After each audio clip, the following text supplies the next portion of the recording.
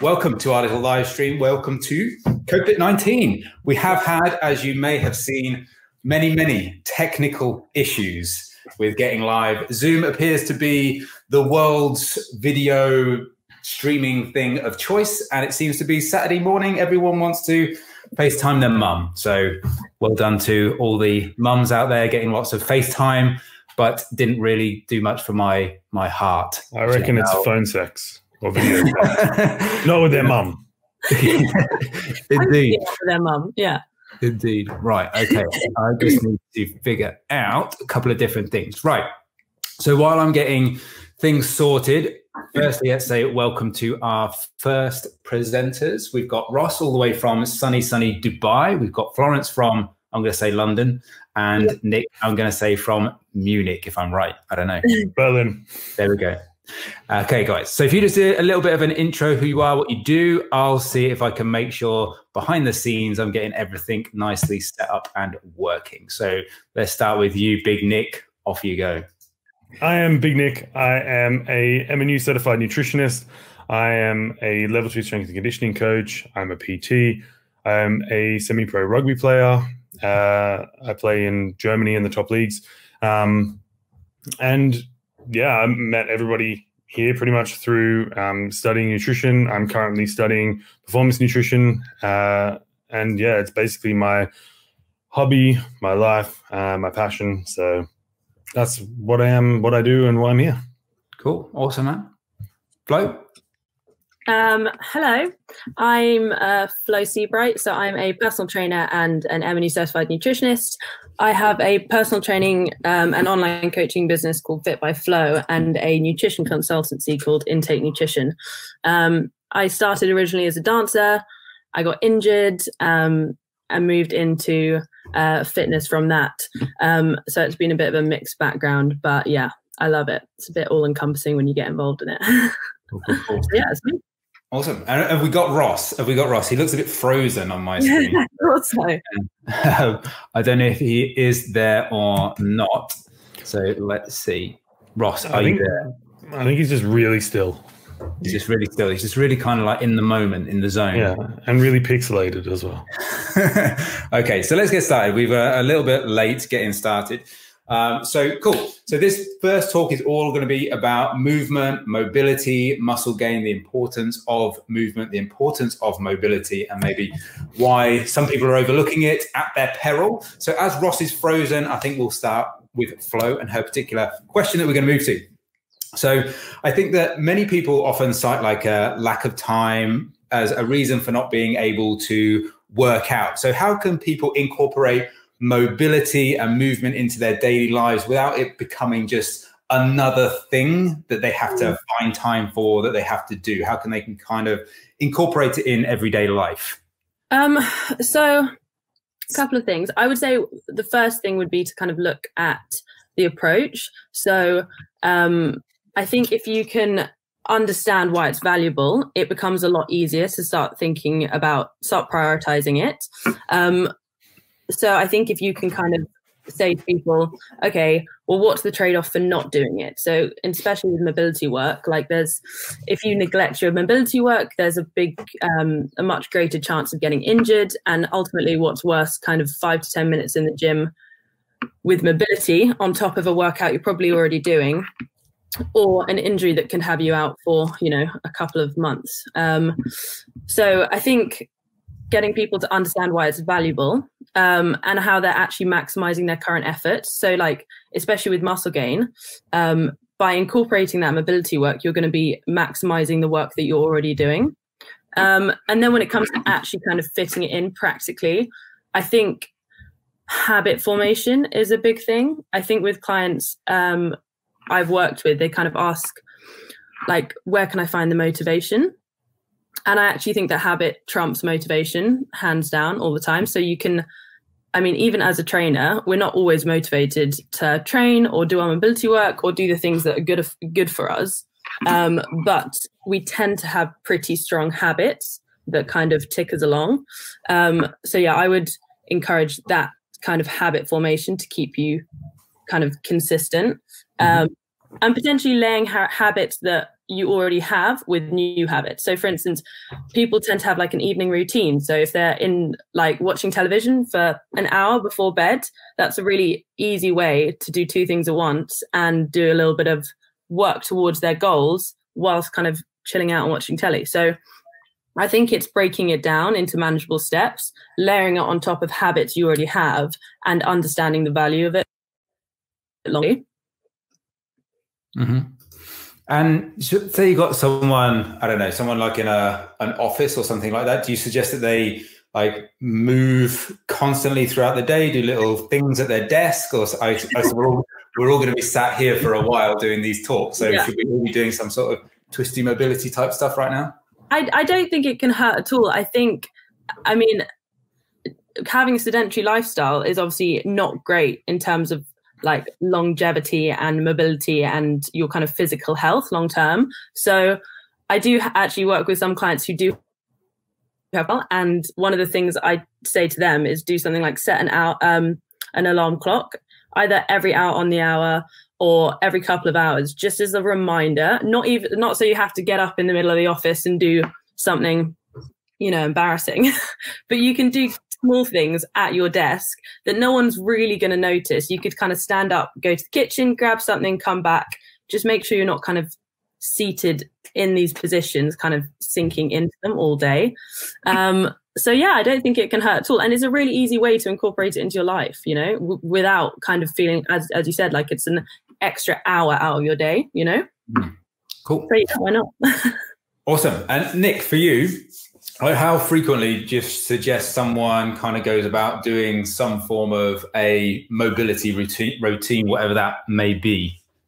I mean, it's going to come down to what the mobility routine looks like, how easy it is for you to do that. So as Flo just said, if it's something as simple as getting up from your office chair and walking around a bit, then I would suggest like once an hour. But if you're talking about a full-on mobility routine, like actual stretching, working on your passive and active movement and range of motion, then, I reckon it's something you could easily do on any rest day, but it shouldn't be left just for your rest day. It's also something you should include pre and or post training, depending on the type of training. Like, for example, you don't want to do static stretching right before a strength session, because the static stretching can result in slightly lower strength for that strength session. And obviously the idea of a strength session is to continually lift heavier, get stronger. And so you don't want to have that static stretching hampering that. But it is something that you might look to do after the strength session. So, how often should you do it? Like, it's one of those things where if you're not moving regularly, it's going to be detrimental to your health. So if to you mobility is getting up and walking around because you have a sedentary lifestyle, then you should be doing it all the time. If to you it is a structured mobility program, like something that a physio might give you, that is something you should probably do every day or even multiple times a day if you have the time. And if if it's like to fix an injury or something, then if it's, pain-free. But as far as how often you should do it, it's going to be very, very case specific. And I know we haven't touched on Ross's question yet, but I know he's going to talk about some more stuff that will define the type of mobility that you're looking at doing. I mean, do you always want to be working on your active range?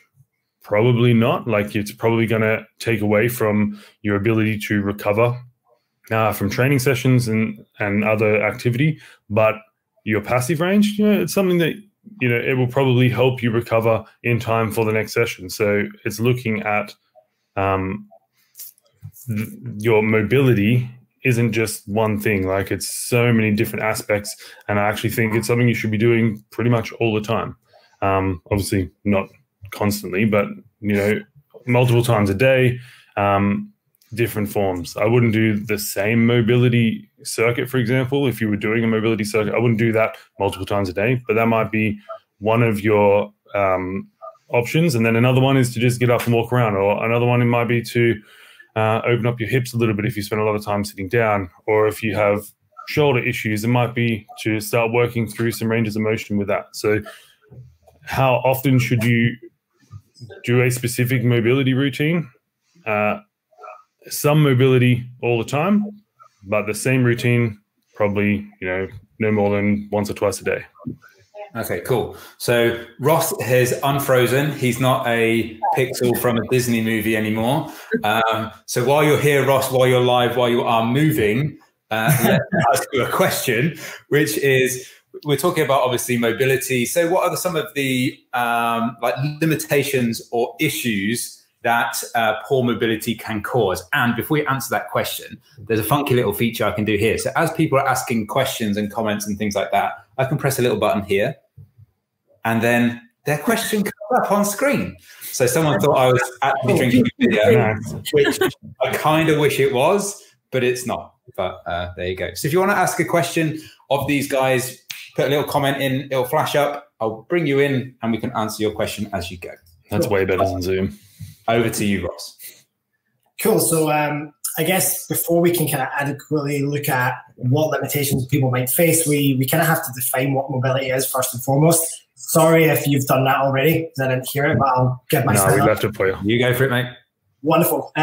So essentially, if you look at just in the dictionary, it's just the ability to move freely, right, or easily, but that doesn't necessarily relate wholly well to our particular context, which is people getting into the gym and moving weight, right? So more accurately, it would be the ability to take a joint through a full range of motion, right? Now, that's not to be confused with flexibility, which often a lot of people do. And ultimately, flexibility is just the ability of a muscle to lengthen. Now, that's certainly a component of mobility, but it isn't to be mistaken for mobility in of itself.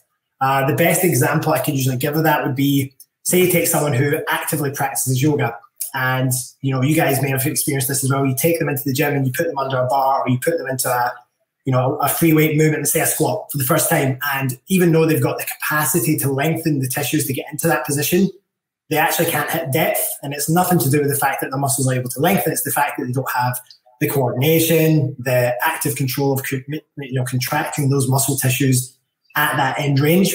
So that's a great example I would often give of kind of that whole flexibility versus mobility. Is like, can you take a joint through a range of motion with control and stability? And I think other factors that you kind of have to look at with mobility is, what are all the different, I suppose, things that feed into mobility? And there's quite a lot of variables in play. You're kind of looking at structural factors. So two examples I could give of that would be, imagine the shoulder complex. So you've got that acromion space. For one individual, they might have a very compact and tight acromion space and a rounded lip on the edge of the acromion process, whereas another individual might have quite a large amount of space for the head of the humerus to kind of move around in the socket.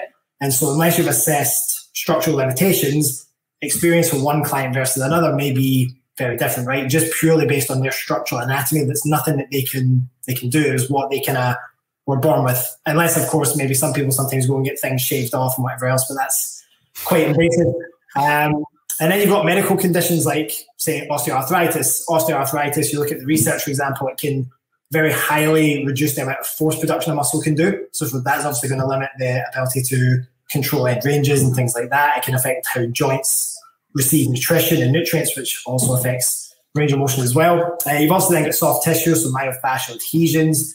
You might have neural tension blocks. Sometimes, have you ever seen that people will essentially stretch and stretch and stretch and roll and roll and roll, but then there's like, I'm just not getting any better. And often that, if they've got a neural block or neural tension, then all it is that their nerves are not able to glide and slide as they're meant to within the joints and the muscle tissue. So sometimes using methods like nerve flossing, which was popularized by Kelly Starrett and mobility wads, you do that and all of a sudden it's like they've increased a whole load of range of motion. But, if you could roll and stretch all day, you would never have addressed that, right? And then one I think that's often hugely overlooked is agonist and antagonist relationships. So best example I could give of this is how many people often say, I have tight hamstrings. How many of you guys had clients say, I have tight hamstrings? Yeah. Wrong number. 95% of people come into the gym say, I've got tight hamstrings, and those same 95% of people often don't have tight hamstrings.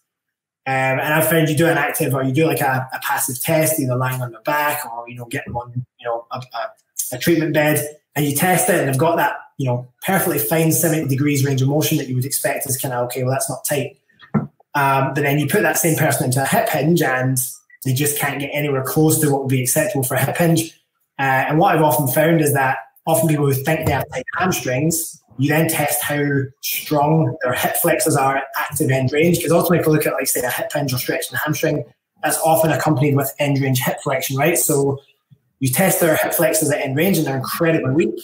You start strengthening that, you start doing isometrics, you start building up strength at that end range, and then you retest their hip hinge, and all of a sudden, lo and behold, that hip hinge looks wonderful, right? So, and then of course, then you've got lifestyle factors. You maybe got, like, you know, for example, the way that we all live nowadays, the way that most people of our clients work, they're hugely stressed, hugely what we call sympathetically driven. So management of what's called the autonomic nervous system, that ability to switch between that fight, flight, focus response, which is a response we need, and that kind of rest, digest, and everything else. If you're not able to switch when you intend to between those two states, then if you're, say, for example, really highly strung, you work all the hours under the sun, you're kind of robbing yourself of sleep, you don't really look after good quality nutrition in your diet. If your body doesn't have the nutrients being delivered into the cells, then you can't expect those tissues to be healthy or pliable. So nutrition and hydration then has a huge influence on how we move as well. And often just by clients tidying up their diet, it's amazing how much more range of motion they can actually achieve just because the tissues are healthier tissues. And then in terms of the probably the last point I would give would be passive and active range mismatches. So what I mean by that is, say you go into just a quick one, Ross. Got a question coming in related to that, which maybe you can capture at the same time. Yep. So I'll just flash it on screen for you. So before you kind of dip into that, so the question comes in is, what do you mean by active and passive mobility? So maybe as you kind of talk about that, you can cover that off at the same time. That's literally what I'm covering right now. So it's a very perfect time. Passive and active mismatches. What does that mean? Now, the example I'll give is everyone can almost relate to like a leg press, right? You know, like a traditional 45-degree leg press. Now, you lie most people on a leg press, and they're kind of always told, right, you need to get your knees as close to your chest as possible, right, to go into the bottom of that leg press. The problem is, if you had to take most people, lie them on that leg press, and then without actually taking the sled off or moving any weight, if you just say, right, listen, without using your hands, without using anything else, I just want you to actively pull your knee up towards your chest, and how far can you go? And the astonishing thing most people find is they don't have as much active range unloaded as they actually think they do. And so then what's all essentially happening is that when they do that leg press and they're taking it all the way into that end range that they don't own, they're essentially relying on passive structures and other, you know, tissues and ligaments and compressive forces in the spine to manage that load. And so when we talk about active versus passive range, it's how, if you were to be taken manually, and manually also means allowing a weight to push you into a position. If I was to take someone's hip manually into flexion, chances are they can go a hell of a lot further, unless they have a structural limitation, than what they're able to do if they were to actively pull themselves into that position with just the muscle to try to work. So I think when we're looking at mobility as well, there's often what we call active-passive mismatches. So if someone doesn't even have a very good passive range of motion, they're sure as hell not likely going to have a very good active range of motion. And so pursuit of really, really good mobility is the ability to kind of build on passive range to an acceptable point over time, and then to make sure that your active range is as close to that end passive range as you possibly can. Because what that then does is it gives you what I like to call a buffer either side. You kind of have, right, if I have to kind of go slightly past what I actually own, at least I know that I've got a buffer of X degrees of range of motion either side of that range, for example. And that's that's me just giving a very linear example. That's just talking about the joint moving in one plane. Of course, the joints have to be able to move and obviously fully articulate within the capsule or fully flex, extend, etc. So yeah, to summarize, active, passive range. Active, what can you do without any manual help or assistance from any external factor? Passive is manually being put into an end range that your joint and muscle tissue are physically capable of getting into. And it's a bit like, it's the same example for a bench press, right? So when you're putting your arms back to actually do that particular motion, then if you've got a weight in your hand that's say 100 kilos on a bench press, you can, that plus gravity could take you far into a range of motion that you don't necessarily own if you haven't necessarily assessed that, right? Yeah, 100%. And I think a phrase I often use with people is, just because you can go somewhere doesn't mean you should. You have to earn that over time. Yeah, 100%. Cool. Lots of questions coming in. So let's try and get through a couple of different questions from people. So this one is coming: best range of motion / mobility assessments that you use with clients. So you mentioned a couple there about like leg press and things like that. Are there any specific actual sequences that you go through when maybe you've got a new client or someone you're working with the first time that you say, we absolutely have to do these certain mobility assessments with someone? Do any of you guys want to fill this one first, or will I crack on with that? I mean, something I've used previously is the functional mobility screen. And it's essentially just taking them through a set of exercises with criteria that you mark them against. If you want to take it, Ross, and I'll see if I can get it up on my screen and maybe I can share it really quickly with everyone. So you want me to just crack on for the moment until we get that? Yeah, go nuts, yeah. Yeah, so I mean, I actually spent time working in a clinic for about 6 months where I got to see a lot of patients post-operation and post-injury and stuff. And to be honest, there's a lot of mixed opinions around the idea of using FMS or the functional FMS screen. And so I think the thing is that there's a lot of tests where they're essentially testing you the competency of being able to do that test, but it sometimes doesn't always cross over specifically into the task or the challenge that you're asking someone to do. And so, I mean, my approach over time was initially I was doing a lot of kind of like, right, I'm going to look at someone's shoulder flexion, I'm going to look at someone's ankle dorsiflexion. And then as I kind of got testing more and more bodies over time, what I kind of, I suppose, switched away from doing was I started doing a lot more, right, I'm going to look at you train. I'm going to look at you as I intend to see you move in the gym. And if you know what you're looking for, you can use the movements that you're intending to train to essentially address, right, well, I can see when you squat that you don't have sufficient hip internal rotation. I can see that you don't have the ankle dorsiflexion. And so the movement becomes the screen. And then if you need to, you can start using that kind of more joint by joint approach to then dive in a little bit deeper. So that's kind of how I tend to do it. So, I mean, I don't really follow as much of I follow like the FMS or the functional FMS or some of the other tests. I've kind of used a combination of some of that stuff that I've learned. And right, I'm going to see what is the movement I've got that person doing and what do I need to do to address that. So it becomes a bit more case by case, person by person. Okay. Yeah, definitely. I think the case for FMS isn't so much about getting someone to move in a certain position properly. Like, you're right. If someone needs to squat better, you're better off assessing them in their squat than you are doing like an FMS.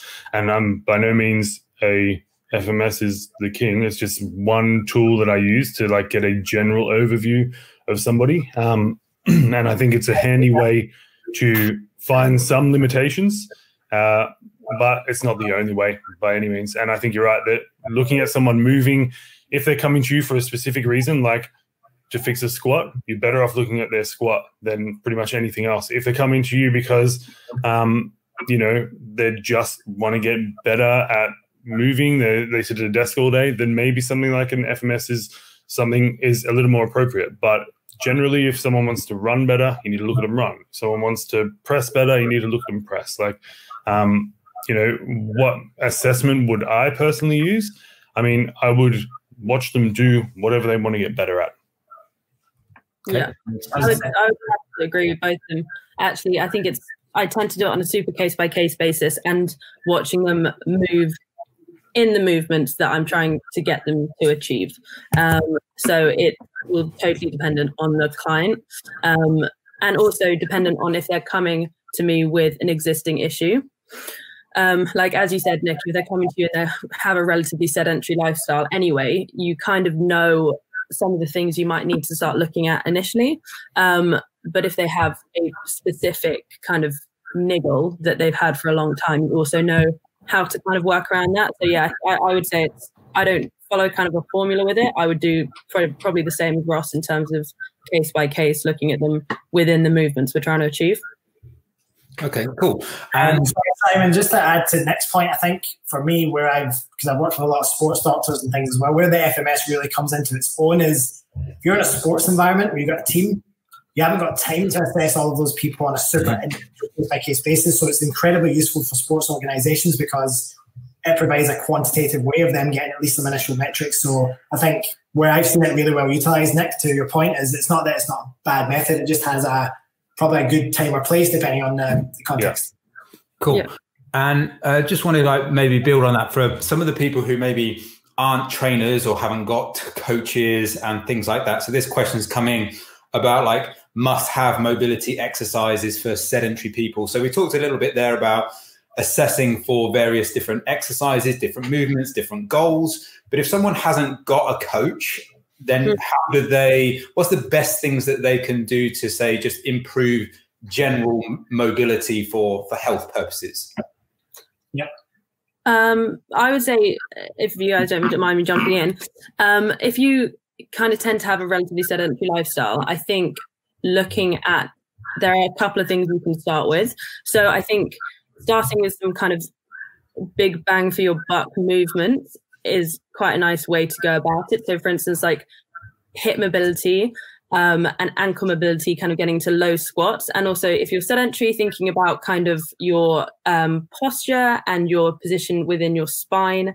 And if you're kind of rolling forward and your shoulders are coming forward, and if your glutes are switching off, I think there's a lot going on in terms of like hips, glutes, spine that you can start looking at as like an initial starting point, and then start building out from that. Yep. To add to that, I think, 100%. I think the three areas people tend to be most limited in, generally speaking, are ankles, hips, and spine, right? Especially T-spine.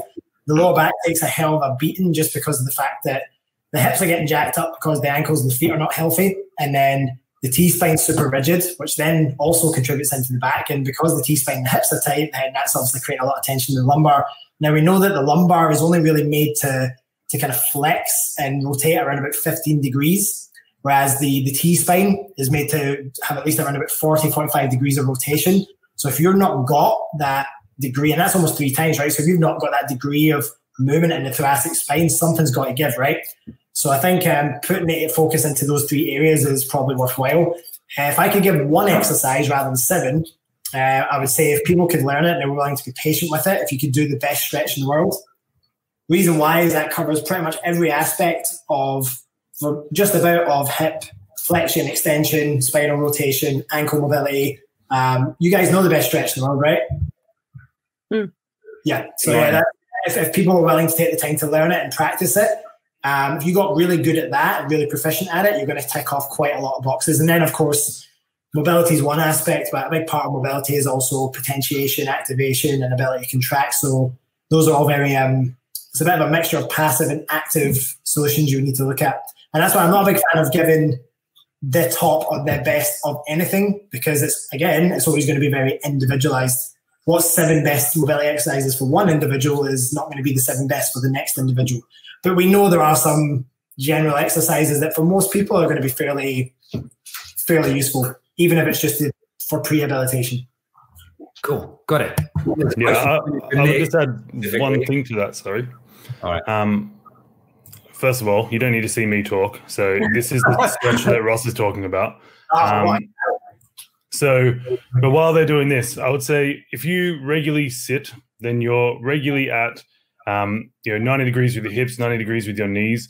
And the muscles that are getting short there are the ones you should probably focus on lengthening when you're looking at big bang for buck things to do. So if you're always on your phone or on a laptop and you're in a rounded position with your shoulders, then you should probably look at some stretches that open up your shoulders. If you're always bent at the hips, then you should look at something that opens up the hips. And it's just something that is an easy way to identify what's going to be the best thing for you, rather than going to a coach and finding out what they think is the best thing for you, would be to identify places where you are getting short based on your lifestyle. So like, for example, I'll use that rounded shoulders. A lot of people, especially girls, have really rounded shoulders. Then that's exacerbated by being on your phone or reading or looking down or on your computer or whatever.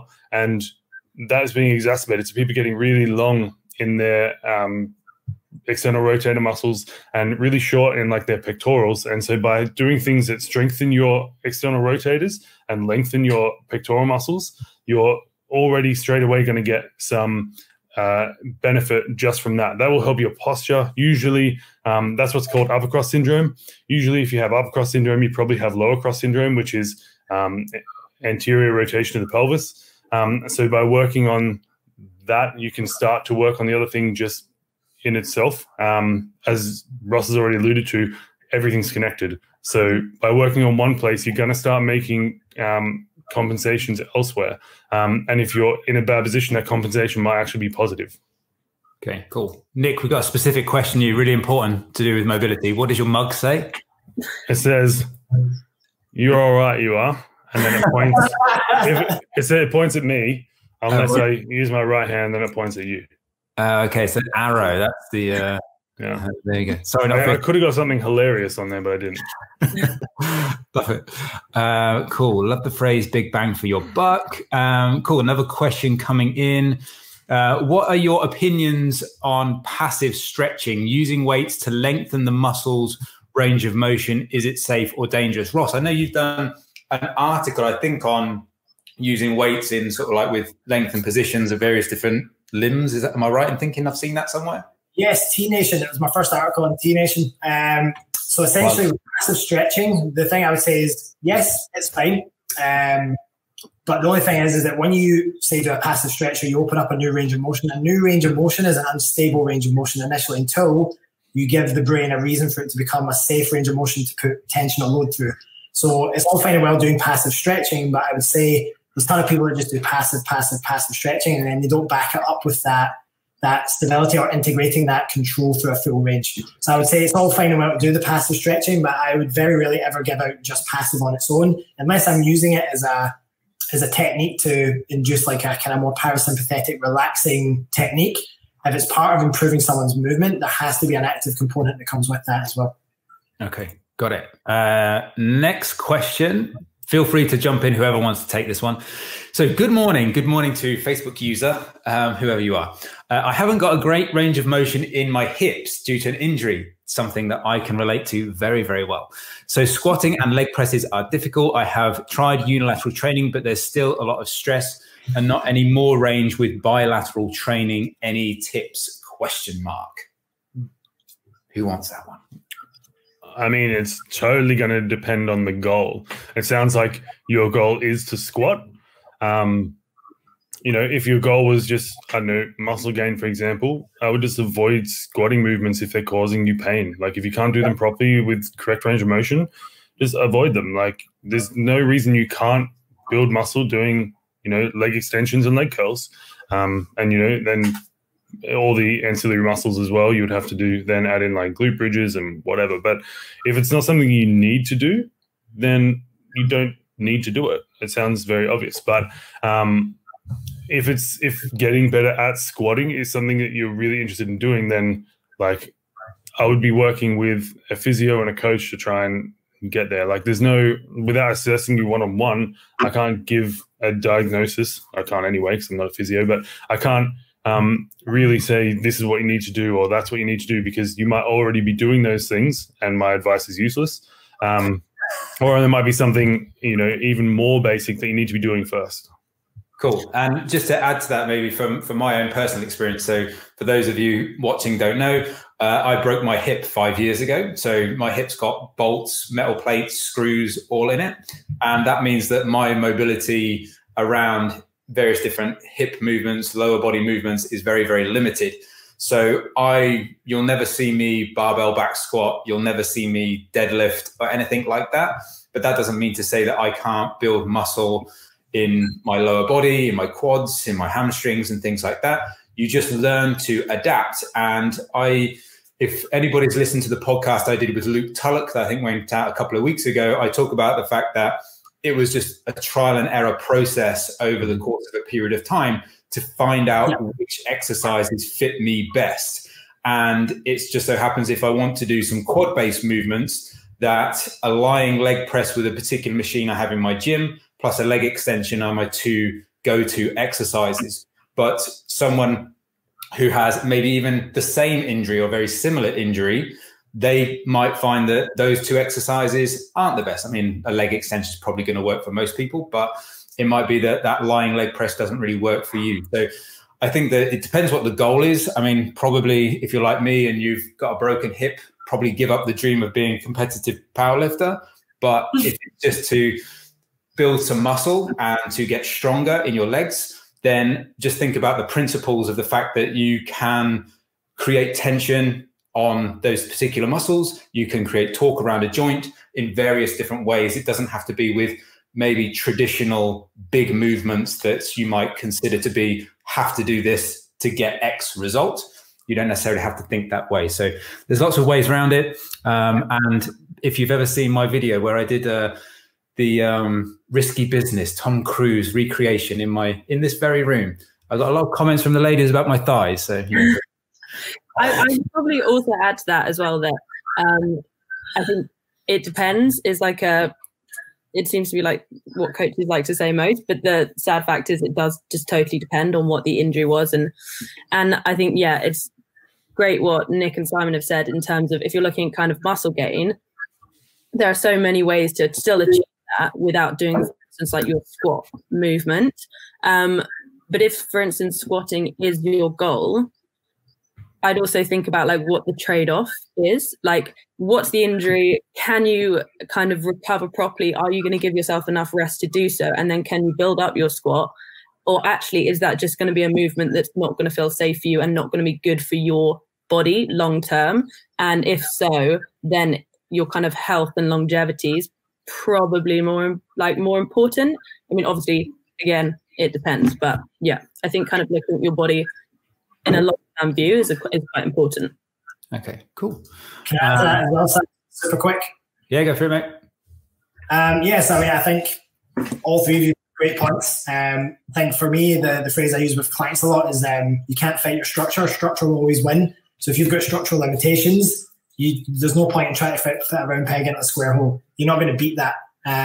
Second thing is as well is that finding exercises that fit your structure. I'm sure the muscle mentors guys and the physique development guys will talk a lot about that in their talks, but find things that work for your structure, find movements that feel good. If you're feeling pain, don't force yourself through it. It's just not worth it, like Nick said. And I think a big thing as well is taking the time to nail your setup. It's amazing how many technique and execution flaws can be corrected just by understanding how to set up properly, whether it's a free weight movement or a machine-based movement. And I think with things like say free weight movements like squats and deadlifts, I mean, I'm passionate about that as well. I mean, I came from a background that was more power-based. Nowadays, I do more physique stuff, so I've seen both camps in depth fairly well. And I think people very underestimate the amount of skill acquisition that's required for any movement type, whether it's a free weight movement, a machine movement, a cable movement. All movements have a skill acquisition period.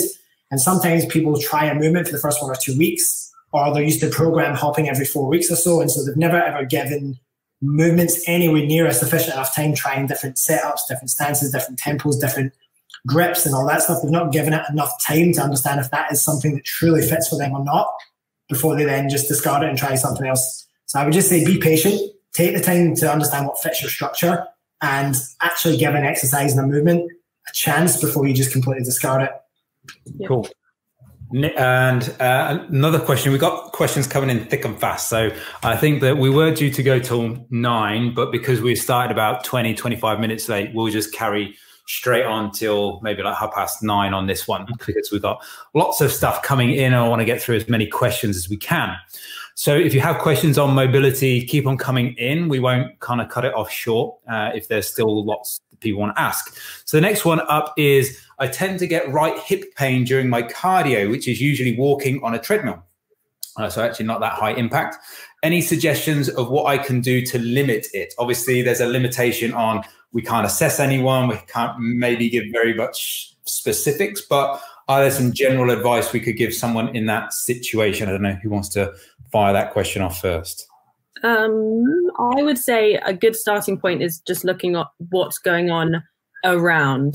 So what's going on in the hip and what's going on kind of above and below that joint as well. And kind of, as we kind of talked about earlier, everything is connected. So just because you're feeling pain somewhere doesn't mean that that is necessarily the source of what's going on. So I think taking quite a broad look at it and trying to understand how everything is connected and what's going on, how your knees, how your ankles, what's even happening in your spine, your upper body, and also not pushing something. If it's hurting, take that time to regress, assess, see what's happening before you keep like pushing it harder, because again, there is no point in getting an injury. So yeah, that would be the starting point, I think. I would just say stop walking on the treadmill. I mean, if something is causing you pain, stop doing it. There are other ways to do cardio. If walking outside or around the gym instead of on the treadmill, you can do that without pain, try walking elsewhere. If you can use a different machine and you're really stuck to cardio in the gym, then chuck yourself on a different machine. Like, there's no benefit over any other machine to walking on a treadmill. And if you only have access to a treadmill, I would still probably say stop using it. Yeah. Fine. What I would say to that question as well is that, like Flo said, is exactly right. From what I've found is that, first of all, if they've got pain in the hip, where in the hip? Is it the anterior aspect? Is it the posterior? Is it towards kind of the inner hip or the outer hip? Without that, it would be really impossible to know. But good rule of thumb is if it's a soft tissue limitation that's causing that, generally speaking, if say it was the front right of the hip, if you were to go to the contralateral aspect, which just means the kind of diagonally opposite aspect of the joint, you usually find that the muscle tissue surrounding there is usually fairly bound up or wound up. So by going and getting some release done on that, whether it's yourself or whether you get someone to do manually or needling or whatever, you can find that can relieve a lot of tension, because ultimately when there's like constant pain that's kind of constantly present, generally speaking, like say you take the hip, you get the head of the femur sitting in the socket, and the chances are it's just not sitting centrated. And so what you'll probably find is that that's sitting right in near one of the edges, and it's constantly rubbing and gliding against the nerve. So that nerve doesn't have any room to glide or move or anything like that. So going and seeing potentially like a chiro or a physio, someone who can maybe do an adjustment or potentially doing a bit of traction work to try and get a little bit more centration in the hips can go a long way. That's if the issue is in the hip. But like Flo said, you may have to go way up or downstream to potentially figure out what's actually the root cause. But without assessing someone, like Nick said, it's hard to say. And if it's hurting you now, I would probably say instead of doing cardio that's kind of steady state on a machine, maybe use the time instead to work on your mobility, but just do it non-stop for half an hour. You'll get an aerobic response from just doing mobility for a half hour non-stop. Cool. Loads more questions coming in. So let's get through a couple more. Just make sure I don't want to miss any. Thoughts on resisted eccentrics to improve range of motion. What are your thoughts? Do you have any? Yeah, so resisted eccentrics. I mean, I guess there was one of the questions I had around, like, so people often talk about like what's the benefits of doing, say, like weighted stretches or any of that sort of stuff. So this might go down a bit of a rabbit hole, so I'll try and wind it in as much as I can. So the benefit of resisted eccentrics or actual just loading the eccentric heavily. So we know, right, when it comes to the key driver of hypertrophy, we know that mechanical tension of the three mechanisms is the key driver of hypertrophy. And so people will often ask, well, why is mobility important for making gains in the gym? And the reality is we know that getting heavy loads into a lengthened position is going to stimulate anabolic pathways such as mTOR, which for those of you who may know, it's mechanistic on mammalian target of rapamycin. And that's one of the key anabolic pathways that we need for stimulating anabolism, right? But you can only really stimulate that really well if, one, you're actually able to get a muscle into its lengthened position. And of course, to get into a lengthened position the majority of the time, you have to be able to control heavy eccentrics into a lengthened range. So thoughts on resisted eccentrics to improve ROM. I think as long as you're able to actively control a movement into its end range, and then, for example, this is where, like, you guys heard of dog crap training, DC training? Mm-hmm. So Dante Trudell and guys like Dr. Scott Stevenson and Fortitude Training kind of popularized these methods. They used a lot of like weighted stretches because they knew that, like, well, if we can put a sufficient amount of tension in a lengthened position, we're going to be able to really maximally stimulate that mTOR pathway. So I think weighted or resisted eccentrics are good. I'd be interested to know what he means by resisted though eccentrics versus actually just taking a load through a full range of motion with a controlled eccentric. I mean, just interpreting the wording of the question, it sounds to me like you're just going very, very slow on the actual eccentric part of that movement. That's just me interpreting the word. I don't know if that's I would have taken that as well. So in which case, yeah, I mean, you should, from a motor control perspective and being able to achieve proper patterning of a movement, you ideally would want people to be doing slow eccentrics, potentially through the concentric and eccentric at the start of the training journey. I always use this phrase with people: you have to earn the right to go fast. because ultimately speed is a progression as well, which people often don't realize. They dive into a CrossFit class and everything's 100 miles an hour, but they haven't actually learned how to coordinate joints or actually move properly yet. So that would be my thoughts on that. I mean, you could start diving into it. It's a bit more complex, the whole length-tension relationship thing and sarcomeres shortening and lengthening, but maybe that's a question for another time. Yeah, bit advanced by the sounds of it. Next one. If you find yourself so this person finds themselves exaggerating their hip hinge when performing deadlifts and RDLs, excessive lumbar extension. Any tips from anyone? Stop filming from behind so no one can see. This can be part of this lower cross syndrome that I was talking about before, but it's essentially anterior rotation of the hip. And if you're over exaggerating during a hip hinge, like, it's hard to say over exaggerating. Like, there is a point generally within females where they're extending their back so hard that they're going, what's straight here? So if this is like a neutral spine, they're extending it so hard that it's like bending backwards. So like going in further into extension than is necessary. And if that's the case, like, there's no real like injury you're going to get by going into extension in like a deadlift or an RDL. Like, that's not the way the spine works. Like, I think it's like 400 kilos or something that a raw spine with no muscle or ligaments or anything around it could hold just in extension. Like, it's crazy amount that it can actually hold. So going into overextension isn't inherently a problem unless it's causing something else to go wrong. So if you're saying you're over exaggerating your hip hinge, I assume that means lumbar spine. Like, any tips for that? Try doing it without such extension. Like, maybe have somebody watching you and guiding you through that proper neutral spine. It could just be like a core activation thing. Like, maybe you're not lifting with actually contracting your abdominals and you're kind of using your back as the thing that's keeping your spine straight. Try contracting your abdominals and actually using them to keep you in that neutral spine. Because if this is your back and abdominal muscles, if you're contracting one and leaving these all loose, then obviously you're going to go into overextension. But if you start to contract these ones as well, so your back and your abdominals, as you should in any loaded movement, then you're going to come to a more neutral position than you would have if you only contracted one. Cool. Yeah. I would probably jump in the same. A lot of the time when I see it with clients, it's something that if you kind of address the core, it does seem to rectify itself to an extent, and also look at the rest of the spine. So like what's happening through the neck as well, because a lot of the time you see people breaking their necks into a deadlift and it has repercussions all the way down through the spine. So trying to think of it as a kind of a whole piece as well. But yeah, core is great. Yeah, so I mean, how I would add to that is first things first, people need to understand what their neutral is, because there isn't a textbook neutral. A lot of people think there's a neutral spine. You have to find what your neutral is. Neutral is a range between individuals depending on your structure and so on and so forth. So the way I kind of describe it to clients is there's a key component to mobility often a lot of people don't talk about, especially stability, which is breathing. And I think Dr. Perry Nicholson of Stop Chasing Pain said it best when he said, if you don't own your breathing, you don't own shit. Of course, he said it in a really Southern accent, so you can imagine how that sounded.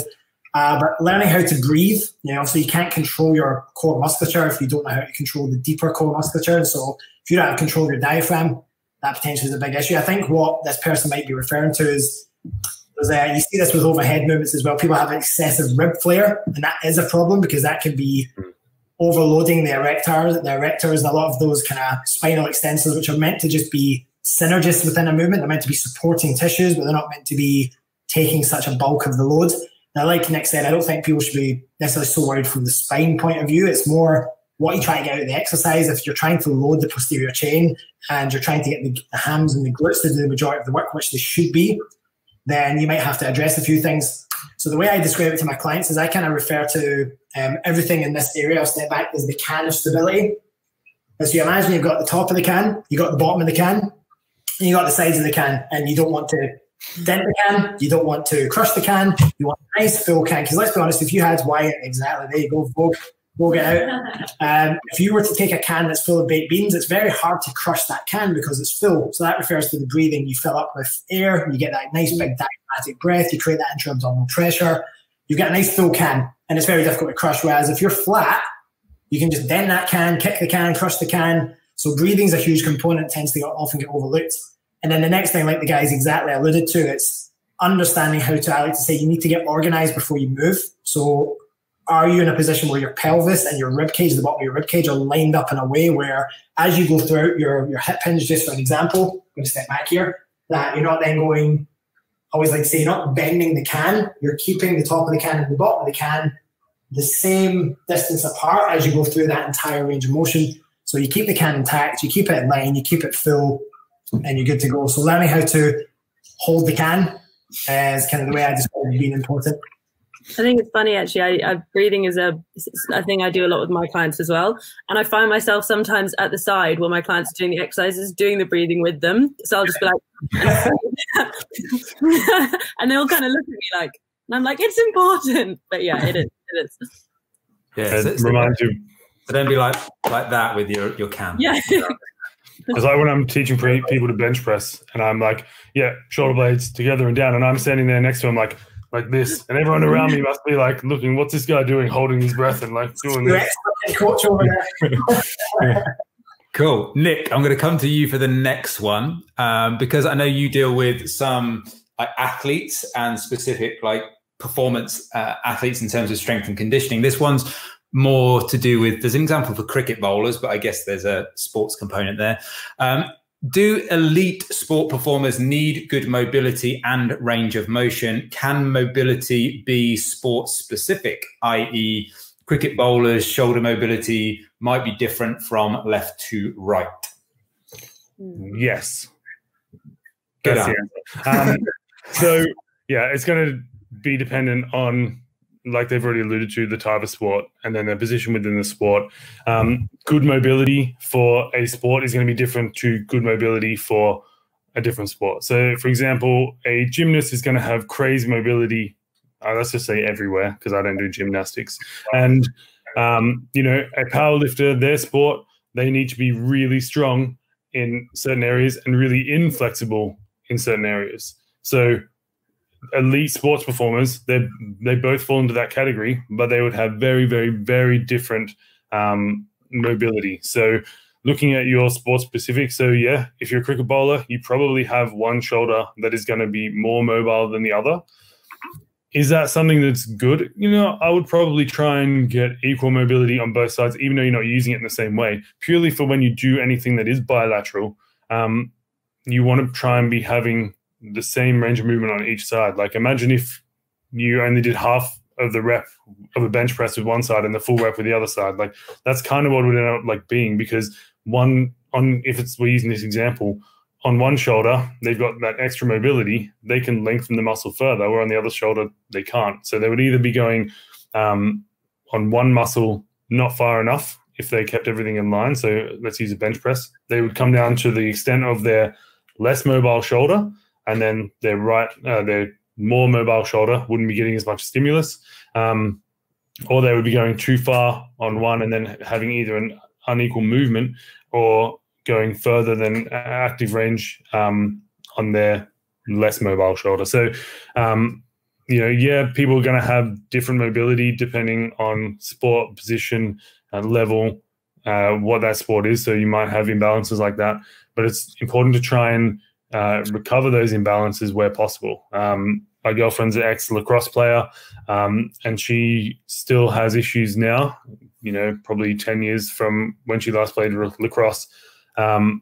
Still has issues now because she only ever shot with one side. There's always this one side, and so she's still having issues now. She's had spine issues, hip issues, all probably coming from an imbalance that was ingrained over years.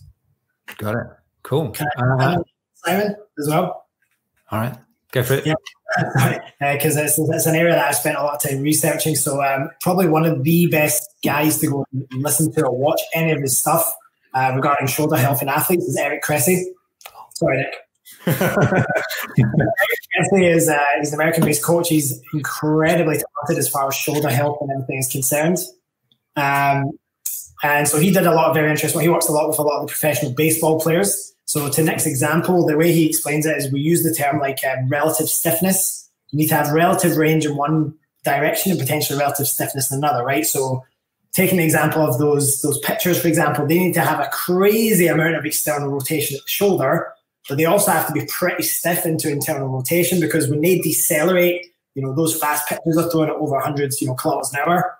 They need to have that stiffness and internal rotation to absorb the force that the shoulder goes into when it gets to the end of that throw. And so if they had to then go, well, we need to improve your shoulder internal rotation, that would literally ruin them as far as a baseball pitcher is concerned, and actually make them more susceptible to injury. The other example I often give people is if you look at Rafa Nadal, who clearly has one arm which is like way bigger than the other.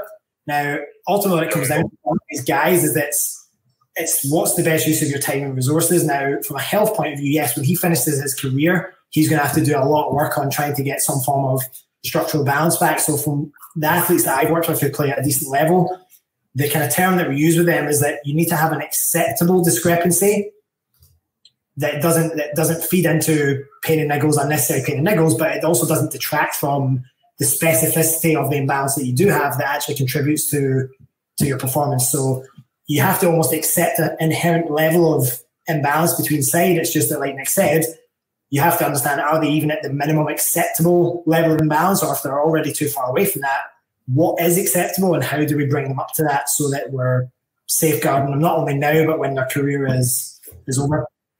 Cool. Well. Awesome. Still got more questions, guys. So if, again, like if people want to ask questions, keep them coming in. We'll go for as long as needed to kind of keep you guys satisfied. So Flo, maybe one for you. Let's see how you tackle this one. For someone starting out who is sedentary, would you start them on just range of motion and mobility workouts, or would you get them doing weight training as well as that mobility work at the same time? I think that's the broad interpretation of that question. Yeah. I would probably start slightly heavier on the kind of mobility, but I would start them with some form of weight training like relatively early. I mean, I think as long as you're being safe within the movements you're asking them to do, and you're kind of partnering that with assessing them and assessing their mobility and making sure that they're supporting that as they go through. So I think setting them up with kind of good habits and looking at positioning is really where I start. I wouldn't start chucking weight at them, just huge amounts of weights day one. It would be very much like a progressive build up, but I don't think that needs to be kind of like 3 months mobility work before you even pick up a weight. I think that can be a relatively slow build together. So for someone, and I have worked with a lot of clients who have been or have sedentary lifestyles, and when they come to me, that's been kind of very fresh and new to them. And I think trying to make sure as well at the same time that they're finding some enjoyment within it, in the kind of learning of it, and they're feeling as though they're being challenged. And I think you have to kind of partner both of those things as you take them through and progress them. So the answer to that question is no, I wouldn't just start them just on mobility. I would do both, but I think you have to be very structured, slow, and progressive with it. Okay, cool. Ross, I'm going to come to you for the next one. I have a tight glute muscle that really limits my movement and range in my right hip. For example, butterfly stretch.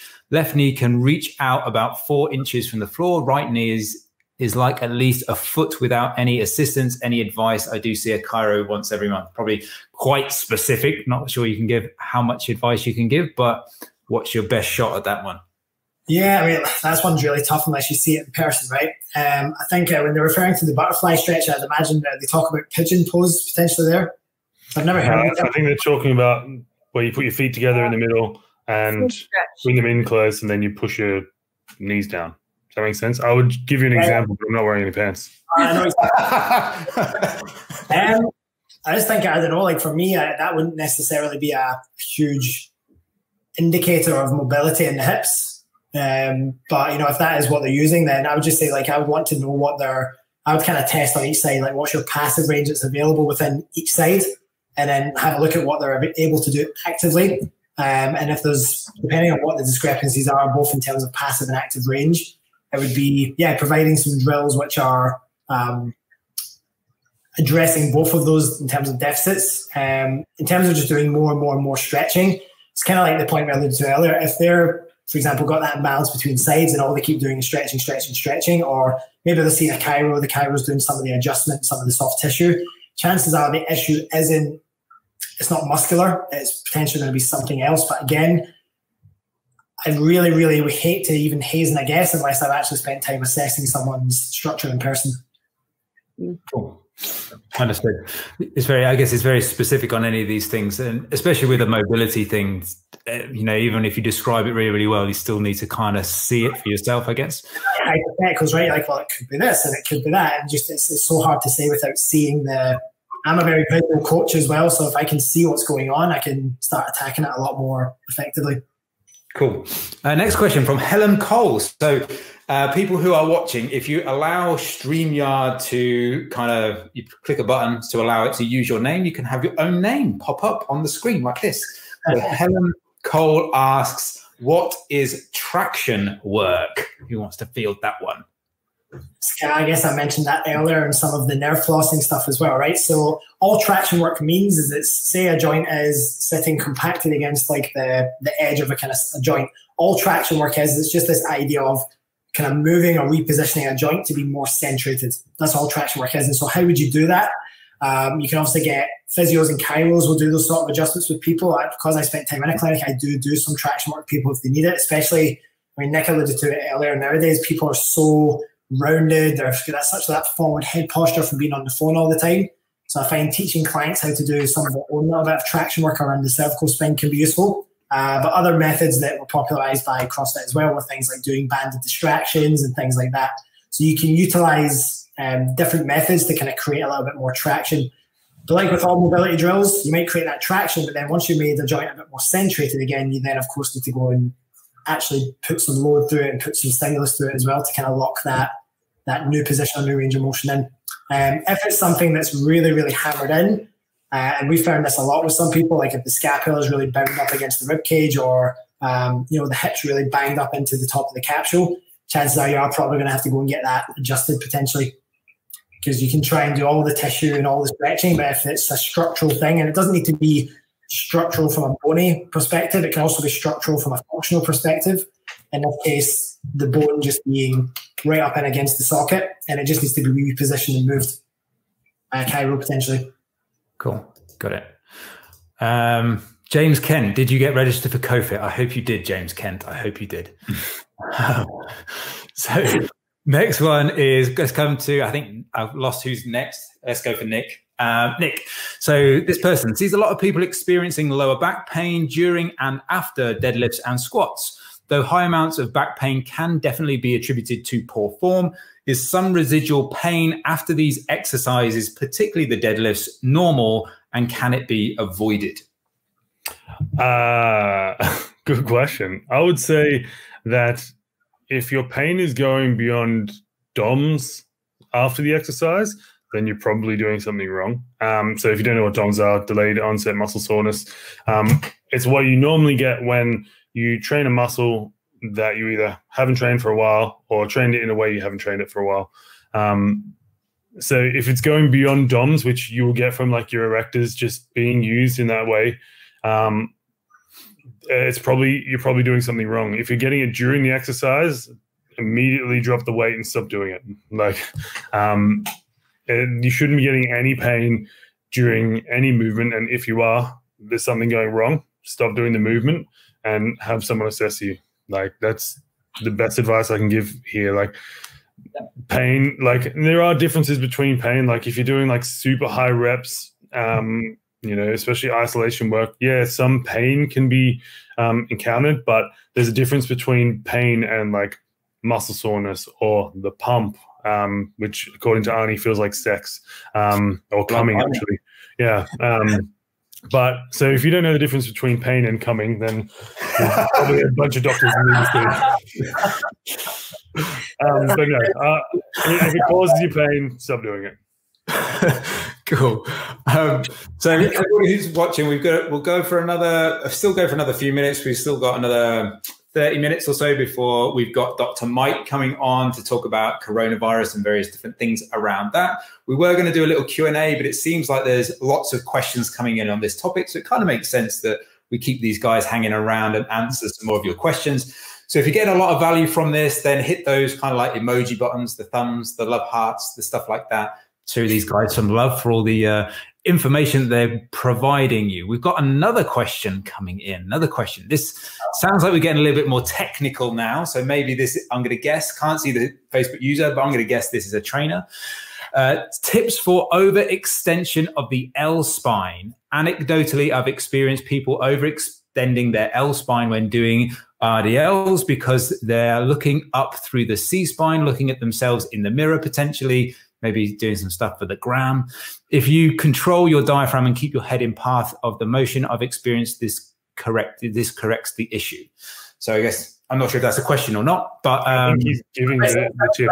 Statement than a question, doesn't it? He's delivering the tip. There you go. Earlier with the kind of RDLs and the lumbar spine kind of, and the breaking of the neck, you know. So yeah. What I would say to that is that just because that might be the fix for some people, but some people might have, for example, their chin tucked. It looks good. Like you look at the movement, you're like, well, this looks perfectly fine. But then they stand up after the movement and say, well, I still feel back pain. So then it's that. And essentially, like, you can't overlook the importance of internal focus and intent as well. Because something might look textbook, but if it doesn't feel good, then you have to start going and looking at, well, what? It might look like, you know, structurally good, but are they contracting the right tissues? Are they stabilizing the right way? Are they using synergists as a prime mover? And like Nick said, for example, the erectors are doing way too much work, for example, or the neck's doing way too much work, and rather the glutes and hamstrings doing what they're meant to do, which is lengthen and shorten that movement, right? So I think it can definitely, yes, it can resolve a lot of people's issues, but it won't necessarily be the thing that fixes everyone's ailments with regards to everything else. Okay, cool. Question I can see now. I've got the stream from Facebook on one side of the screen and the questions and stuff on another side. We're getting very pro at this whole thing right now. So this is from Chris Borg, is this question. So Chris asks, I have hypolordotic lower back. Does that make barbell squats, deadlifts, etc. not ideal for my structure? Not necessarily. I think, Chris alluded to earlier, sorry, I forgot your name there. That is ridiculous. So like he alluded to earlier, so I was like mesmerized by his beard. So like he alluded to earlier, there's not flexion of extension of the spine while you're moving. If your structure is hypolordotic by structure and not because you're putting it into that position, as long as you're able to maintain whatever your neutral is throughout the movement, then generally speaking, you're going to be fine. Now, the only thing I would say is, yes, both anecdotally and from a research point of view, people who have hyperlordotic lumbar spines will generally experience a little bit more compressive forces. These are also the same individuals that may not benefit from doing say a Chinese-style Olympic lifting completely upright squat. These are some of the individuals that will actually benefit from more of a, maybe potentially like a low bar, hip hinge focused squat where it's a little bit more hip dominant. So I think the thing is that I think Chris was touched on it earlier. It's kind of like, well, there's a squat for everyone. It just might not be the style of squat that you're maybe chasing after. So yeah, if you've got a hypolordotic lower back, you just need to learn how to brace and stabilize within your own constraints. What I'd add to that as well is I think we touched on the kind of breathing thing earlier. And I think kind of giving people, making sure you have like a real awareness of what's happening internally and within your own body, and kind of, I think especially when people start and beginners tend not to have that kind of awareness physically. And I think having that and understanding your body and what's pain, what's kind of discomfort, what's kind of actually it's feeling like it's working, you can kind of identify a little bit better what feels safe and what doesn't because of what you're trying to achieve with it. So I think kind of increasing that awareness physically from starting from very kind of small steps like breathing can help with all of this kind of understanding. Cool. Awesome. Right. Next question. Got another couple coming in here. So can't see who this one is. But the question is, Thoughts on using isometrics and muscle energy techniques like PIR and RI for increasing range of motion? Should they be included alongside passive stretching for increasing a person's mobility and range of motion? Who wants that? Ross wants that. That's a Ross one. Thoughts on using it? Yeah, I mean, yeah, it's a method. Like I said, though, you can use those sort of methods. I mean, I think these guys are maybe referring to like active isometric techniques at end ranges, I'd imagine. That's what they're talking about. If you come from like, I don't know how familiar you guys are with, like, for example, Dr. Andrea Spina and the kind of FRC realm of kind of thinking about movement and increasing range of movement. So their big belief system is around, you know, you need active range control in order to lock in ranges. So, for example, they use heavily a lot of kind of manually assisted and self-made isometrics at end ranges in order to increase range of motion. So if the question is, what's the thought of using both kind of proprioceptive techniques and manually assisted techniques to increase range of motion? Sure. But like I said, then you've got to know what's the reason why I'm doing those and what's that going to cross over into. Because if I were to take someone through like a bit of an FRC style session and they wanted to improve active range in their hip capsule, chances are, we've already discussed, right, there's a reason why there's an end goal as to why they want range in that particular place. It might be that someone, for example, really struggling with that last part of the bottom of the squat, and they just do not have the active rotation in the capsule to externally rotate enough to get in there. Then that's a specific goal and you're training towards that. But I think, to be honest, again, without knowing what the goal is behind doing these techniques, it's difficult to fully answer whether it be beneficial to that individual or not. Because like Nick said, if you've got someone who needs relative stiffness or looseness in a particular position, then it might be, are those techniques useful? It's hard to know without the context. Hypotheticals. Got it. There's a question come in from Andrew Philip Robson, which, Andrew, I've not forgotten your question. I'm just going to skip over it though and come back to it because I'm going to go for a less sort of techie question. So for maybe people who aren't necessarily so familiar with some of the lingo, we can give them a specific bit of advice. So, does strength training, this is Valeria, does strength training contribute to mobility work? What's the least amount of additional mobility work you can get away with? There we go. The floor is... It depends what you're trying to get away with.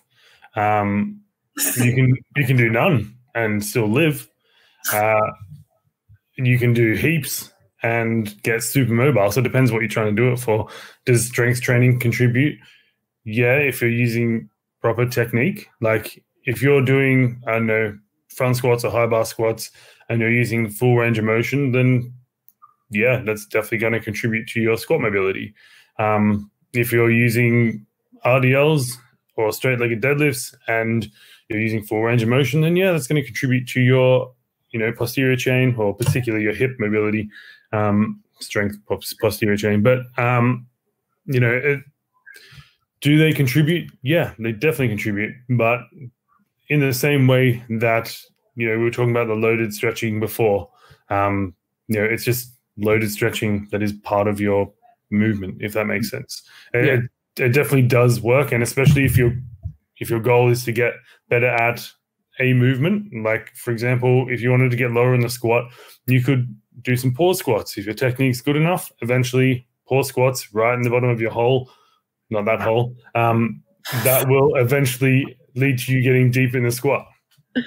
Okay. Yeah, I would kind of lead on from what Nick said in terms of it really depends on what your starting point is. So if your starting point is absolutely no mobility and anything you're doing is the kind of like not anywhere near full range of motion, then it's probably a good idea to look at those movements you're trying to achieve and establish full range of motion within them first before you start loading up loads of weight. I think in terms of the least amount you can get away with, yeah, Nick's right. It depends, like you can get away with none, but it's probably not the right thing to do, And I think instead of thinking what's the least amount I can get away with, think, okay, what am I willing to what time am I realistically willing to dedicate to this? And I think the extremes of things kind of put people off, and kind of the belief that the idea that they'll have to suddenly start doing mobility work and they're spending, you know, an hour on it every day just because they want to be like the most mobile person ever is kind of what puts them off actually even starting. And, you know, you could sit there and say, I'm literally only willing to think about this for 5 minutes every 2 days. And you know what? That's still better than nothing. And that's still something, that's still a start. And if you can achieve that, you can probably a couple of weeks down the line go, oh, do you know what? I could probably do this 5 minutes every day. And then, you know, I think I kind of touched on the habit formation stuff that we touched on earlier. Don't go, you're not going to change into a new person overnight, and just, you know, be like, okay, right, I want to spend an hour and a half just like feeling my body. It's gonna. I spend an hour and a half feeling my body every day. So just as maybe then, like, just following on from what you're saying there, Flo, is just maybe to give people a little bit of an understanding of what we do. So maybe they look to people like you, us four and others to say, well, okay, what do these kind of like people who do this for a living, what do they do? So in terms of like mobility, specific mobility work, how much time personally do you spend doing that sort of thing, either every day or every week? Do you have a specific routine you do every day, or is it something you do only on training days? Just to give people a little bit of a flavor for what you actually do.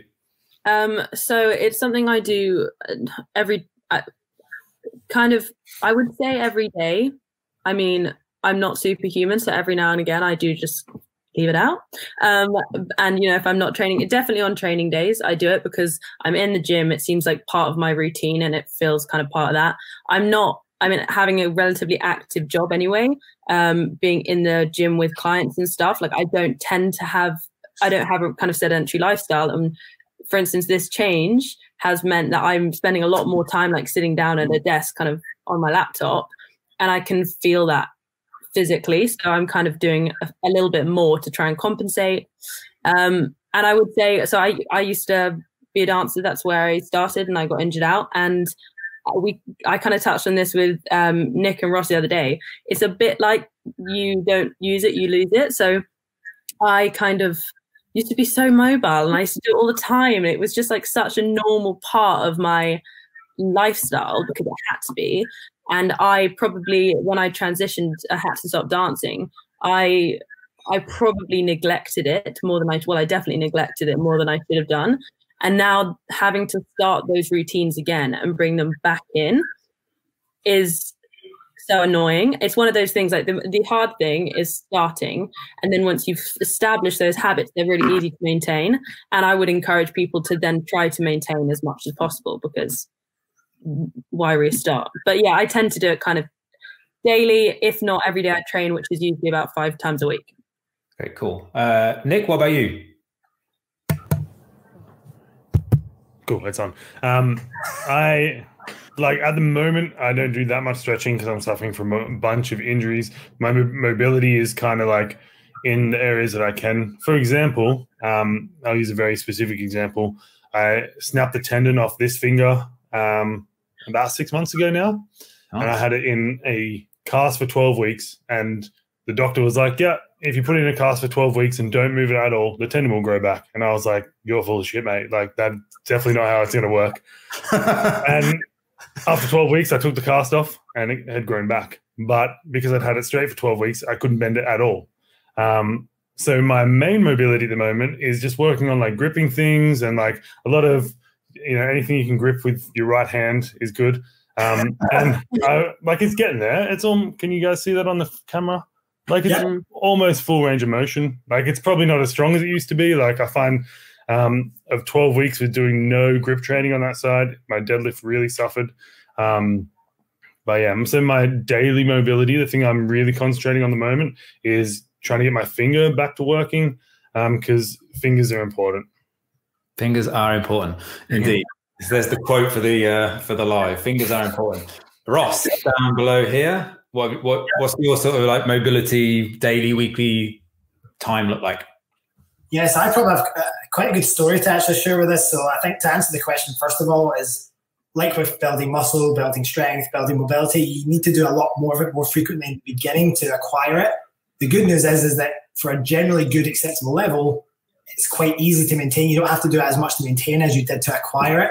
I think most of us kind of see that with muscle. Like, you can go through periods where you're having to work really hard to build muscle, to build flexibility, and then it's quite easy to maintain a good level. However, if you're performing at the kind of advanced level of things, then you can't achieve extraordinary feats of stuff with doing average amounts of work, right? So there is a kind of point you get to where if I want it to be exceptional, I have to keep doing more repetitive work. But generally speaking, once you've developed mobility, it's quite easy to lock it in. In terms of my own mobility, when I was doing competitive CrossFit, I did the whole going to regionals thing and everything else, and I used to do quite a fair bit of mobility with that, because naturally I was training 4 or 5 hours a day, and certain periods I would need more of it than others. Funny thing was, when I switched over to physique training, it's almost as if I kind of just forgot mobility existed, and I don't need it as much anymore because the tasks are not so demanding. But how wrong I was, like the amount my body got beat up from doing more of the physique style training, I've had more of a need to put mobility as a priority back in again now than I ever have. And it's purely because when I was doing a lot of the CrossFit work, my body was going through, even though it's still going through that one sagittal plane of motion, it was at least getting exposed to a lot more flexion extensions of the spine, and I was just exposed to a slightly wider range of movements. Whereas with the physique-based training, I'm just not getting exposed to that much.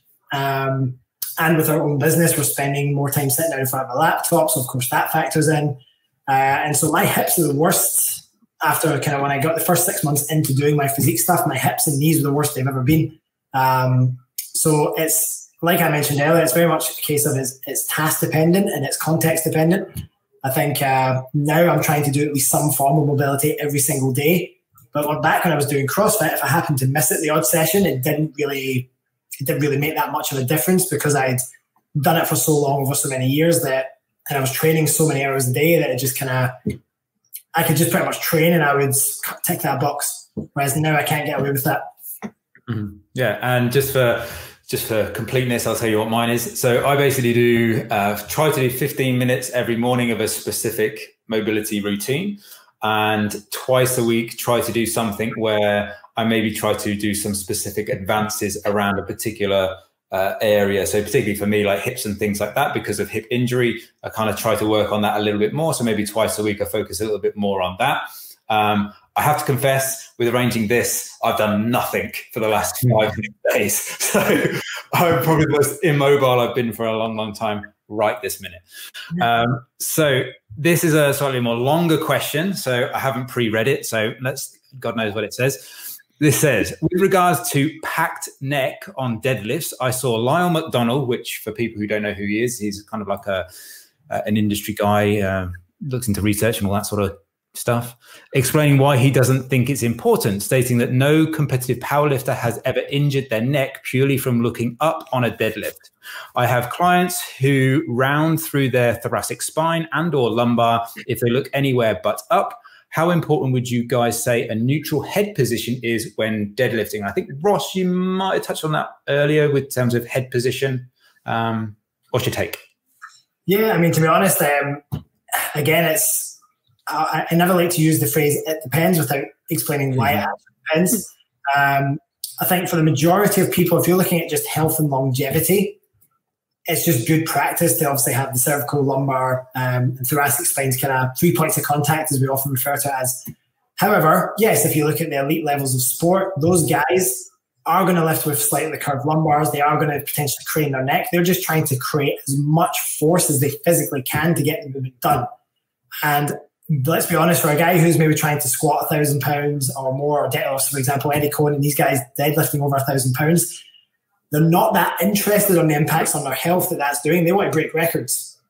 And so if you're a competitive athlete in any realm, there's an inherent amount of that it's not healthy for you, because you're taking the body to such an extreme state.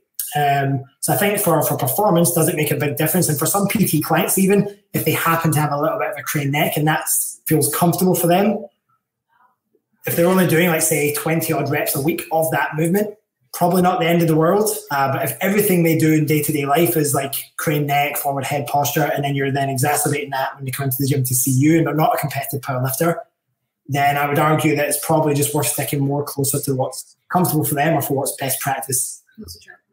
I think one thing. Sorry, Nick. Before it just came to me now. A lot of it comes down to people is that there's essentially known what's called convergence theory. I don't know if you guys know much about that, but essentially, like where your eyes are directed or looking will often dictate a lot of what your brain feels good doing or not doing, or the amount of force it wants to produce. And yes, like for some people, compressing the cervical spine can, say, for example, reduce force output through the glutes, whereas for another person it won't. But the one thing I would say is that from a neurological standpoint, if someone's got a packed neck, if they look up when they deadlift versus doing this, both of them are going to have a very similar effect, at least from a convergence point of view. But whereas the neck position may not have the same outcome. So my cue for people is usually if they want to, like when they're squatting or when they're deadlifting, if they want to try and increase neural drive, so to speak, is to think more about eyes up rather than head up. That's just a personal preference. Other people may or may not disagree with that. I mean, I think the key thing that you touched on there, Ross, is that if they're only doing a certain amount of it, doesn't really matter. But there's the optimal technique, the perfect technique, which would be, neutral everything, lifts like a god. Most people aren't going to get there. Most people are going to be somewhere on the spectrum between that and lifting like you're a dog trying to do a poop. And somewhere in there is where you're going to be. And to try and aim for optimal is obviously great. But it doesn't mean that until you can get that perfect rep, you can't deadlift or you can't do whatever the lift you're trying to do is. And if you're, training your neck, if, going into cervical spine extension means that other parts of your spine are in a better position, then go nuts. If it doesn't cause any pain, go nuts. You look at people who are, like the guy or girl who asked the question, they gave some specific examples of, people at the top end of the game are doing this and it's working. Yeah, for their for their body type and for their body shape and the way their where their muscles attach and the way their skeletons put together and all these things are all very individual to that person, which makes them a very good probably deadlifter in this case. And if that is something they feel comfortable doing and they have all these other things in place that make them a very good deadlifter, then where their neck is probably going to have very little effect at all. And it's probably more like psychological for them, where they feel like if they're lifting their head up, they're, moving in that direction. It's probably not having an actual effect on how good their deadlift is. Okay, cool. Cool. So we've got about 5 minutes and 3 questions to rattle through. So be as quick as you can. First question is coming to Nick because it's addressed straight to you. Big Nick, at the beginning, you said about static stretches before a strength session will hinder your strength. Have you got any, or can you point me to the direction of any papers to read over?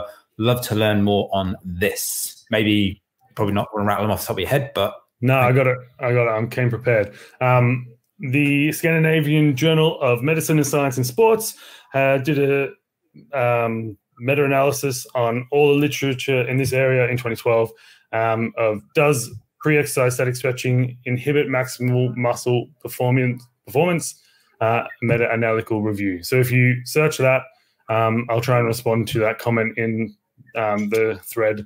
But if you search for that and look for the meta-analysis, you'll find all the info there. Yeah, sure. So just hit Nick up in the DMs or something like that, and him with you. And also as well, if you go on my I Am Paradise Fitness YouTube channel, I did a podcast about how stretching impacts those sorts of things. And within that video, if I remember right, I flash up maybe 2 or 3 different studies that alluded to what Nick's already kind of just talked about there. So there's another way for you to get that. 2 more questions before we finish. What do you think about animal flows for mobility work? Maybe Flo can answer the question about flow. I did actually have encountered animal flows. It's something I training when I was actually doing back when I did my course was doing, and I thought it was quite cool. I mean, coming from a dance background, I quite like that kind of movement. I found it quite interesting. I think it can be quite good, actually. I think you are moving through I think it's good for physical awareness, like where you're placing your body. Things like breathing, it is quite strong on. It's probably great in terms of like looking at your placement. So I can't see why you couldn't incorporate it into what you're doing for your mobility work. I'm not sure it would be the be all and end all, but why not? If you enjoy it and you find it an easy thing to fit in, then sure. Awesome. I think something to add there is that, as Flo put on the end, is if it makes you do more mobility work, go nuts. Like, you can call it whatever you want, but if it's something that gets you doing it, then do it. Cool. Awesome. Right then, let's go to Ross for the last question. Ross, you've got about 5 minutes to rattle through this one. Could changing your squat, e.g. barbell back to goblet squat, or even a front squat, improve your execution of the movement and improve your connection? Question mark. Cool. It's a good question. I think, again, depends on the context. If they're talking about from a really feeling, I'd imagine this question is probably geared around feeling the quads working better during a squat. Yeah, I mean, it just depends if you're someone who is used to squatting, say, for example, more hip dominant or versus more knee dominant.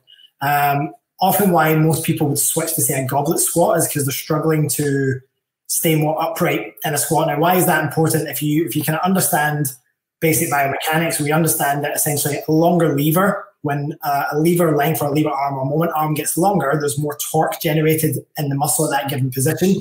So, for example, if you do a back squat, and say this is the neutral point, and your current barbell back squat looks a bit more like that, say that's the midline. If you've got like a longer lever or moment arm from the midline to the hip, and that reduces the lever arm from the midline to the knee, then that means you're not generating as much tension in the quads as you potentially would want. Now, in terms of the front squat, a lot of people think, if I switch to a front squat straight away, that's going to make it more quad dominant, but that's not necessarily true either. Reason why is that depending on that individual, depending on how well they're able to make a front rack with the squat or what position that bar's in, depending on how they execute that squat, there might actually not be any difference in the lever between the hip and the knee. Because if you actually look at holding a bar in the front, holding a bar in the back, and then you get someone to do it, for a lot of people, the levers don't actually change all that much between a front and a back squat. There was a really good write-up on Squat University about that specifically in terms of torque demands from quads to glutes between front and back squats. So why is a goblet squat potentially a good idea? If it allows someone to achieve, or a front squat, if it does allow that individual to achieve more torque, i.e. more force production from the quads in that movement, that might be a good time to switch around. I would argue potentially if someone is struggling to feel squats in their quads, maybe select a slightly different movement, maybe alter the movement in a way that allows you to achieve a higher degree of torque that you're, and force demands that you're looking for from that muscle. So that might be something like a heel elevated goblet squat. It might be something like a front foot elevated, like a heel elevated split squat, for example, where you can really bias or emphasize that lever. So could changing it, it depends on the individual. For some people, they'll be able to load up a back squat and feel the quads super, super well, in which case that's a great choice for them. But for others, changing to something like a split squat or a goblet squat may be a good shout as well. Just depends. Awesome. Cool. So I think we're done almost. You've got which is I probably lost her. Jesus. Static stretching hindering. We've covered that one already. Whoever that is, it's the same study I just posted in response to the other guy. So the question is, there's a little bit on the end. Is that the case for sports as well, like running and sprinting? Yes. The best thing I would say, Brett Contreras did a fantastic write-up on that. So if you go out and look up Brett Contreras' blogs, he did a great article on stretching and sprinting and running. Awesome. And just for shits and giggles, here's some nice replies back about the last hour and a half you've given up for your time. So really enjoyed this. Thank you. I'm trying to find out who said these things. So Joanna Claffey, I'm bad with names. That's who said that anyway. John says, thanks. Great webinar. Awesome. Thanks, John. Cheers, bud. I love the way you deliver your answers. No BS approach. Awesome. There we go. So then, guys, I think we are all done. thank you very much for what was a slightly delayed start to the whole thing, but we managed to get there in the end. We are still live, I believe. We are still providing some entertainment and value. So thanks for your time. You're all coming back at some point over the course of the next 2 days anyway. So if you watch this, you've enjoyed it, make sure you follow these guys on Instagram. Make sure you hit some hearts and some thumbs ups and some love buttons or whatever they're called on this particular live stream as well. Also, you can take pictures. So I can see that my Instagram DMs are slowly filling up with tons of messages from people about tagging me and stuff like that. So keep doing that. Keep taking pictures of the screen, these lovely people with their lovely faces. Plaster it all over Instagram, hashtag COFIT-19. That would be absolutely awesome. We would love you forever for doing that as well. So thank you very much, guys. And we will speak to you very, very soon. But if you're watching this live, we're just going to continue live streaming. I'm just going to kick these guys out slowly one by one. So see you guys later.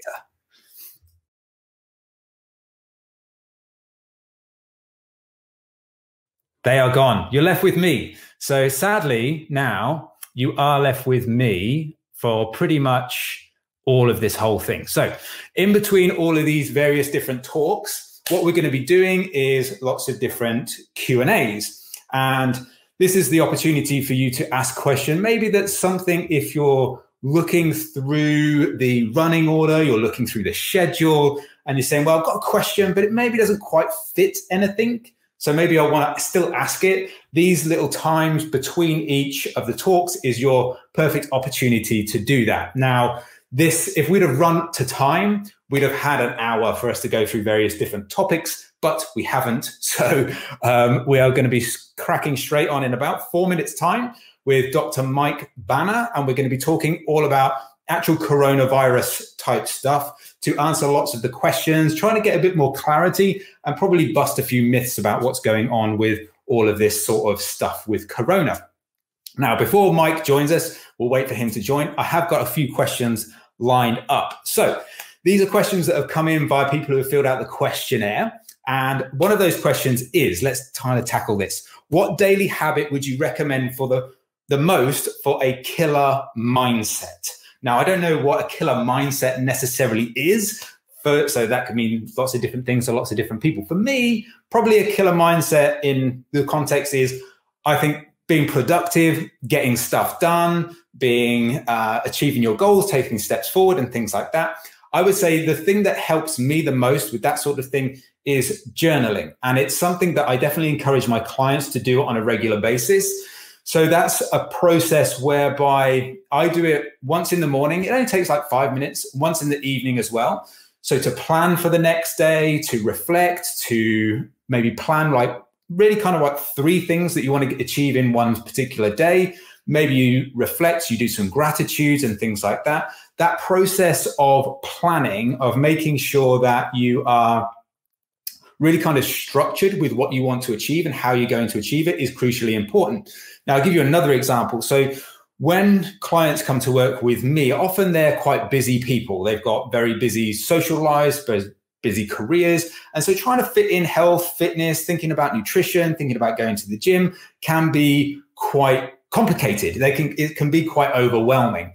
So one thing that I highly recommend that they do is every Sunday is just sit down and just look at what's ahead. Look at what's ahead in terms of your social events and things like that. Have you got birthday parties? Have you got, date night, restaurants, whatever it is that you're doing that you have to plan for? Because the more you think about this sort of stuff, then the more you have the opportunity to create a workaround for it. It doesn't come as a surprise. Therefore, you can think about, if you're, say, dieting or something like that, you can think about, well, what approach are you going to have to make sure that you feel in control of your nutrition? Nothing's really going to take you off course. Obviously, there's going to be things that do come as a bit of a surprise and things like that. But more often than not, you can plan for lots of these different things and you can create opportunities, whether you are manipulating calories, you're managing calories across the course of a week, and therefore you might have some slightly higher days, some slightly lower days, etc. You become much more in control it much more considered with all of your actions. And then what I also think that leads to is less what we call like decision fatigue. So I'm sure you've all been in a situation whereby you've got so many decisions to make that you just get tired of making decisions. And then you kind of think, fuck it, I'm just not going to do anything. So reducing the amount of decisions you have to make on a daily basis helps things to actually progress a little bit quicker. Now, this is all like a learned skill. No one kind of starts today and is massively good at making epically the right decision every single time. And probably no one does that anyway.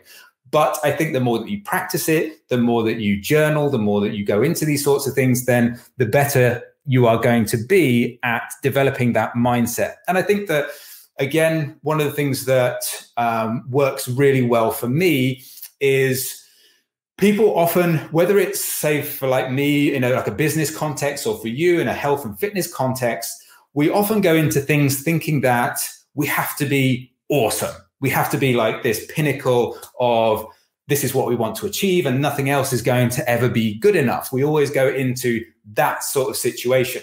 Whereas I think having a sense of ambition, a sense of desire is great, but kind of tempering that with not necessarily pessimism, but realism. To say that, yes, I want to achieve this. I want to go to the gym 3 or 4 times a week. I want to be good with my calories and stick on track with a calorie deficit and things like that. But then having that touch and dab of realism to say, well, I'm not going to be perfect all the time. And that's okay. And having a bit more like self-compassion to say, I'm not going to beat myself up every single time I haven't achieved this perfection that I wanted. I'm going to be more easy on myself. I'm going to be more compassionate and allow myself that little bit of digression from what I wanted to achieve.